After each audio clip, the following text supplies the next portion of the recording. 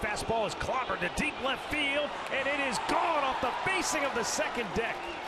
Oh, Rajai Davis stays red hot. His second home run of the series, and the Indians once again will play from in front. Runner goes, 3-2 pitch hit to right field. In comes Carrera. He dives, can't make the play.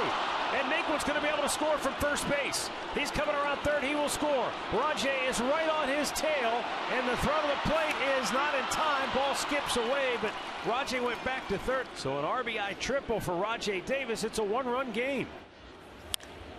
Davis. Rajai Davis with a base hit, and it gets by the center fielder Pilar. Davis around second, and he'll put the brakes on there. Boy, he thought about it. So he's one hit away from the cycle, and that's the easy one, the single. And a base hit for Rajai Davis, and he just hit for the cycle. How about that? That was lost in that last inning, but he sure did. He's the 8th Indians player in history to hit for the cycle. First since Travis Hafner back in '03, and a nice hand from the former Blue Jay faithful.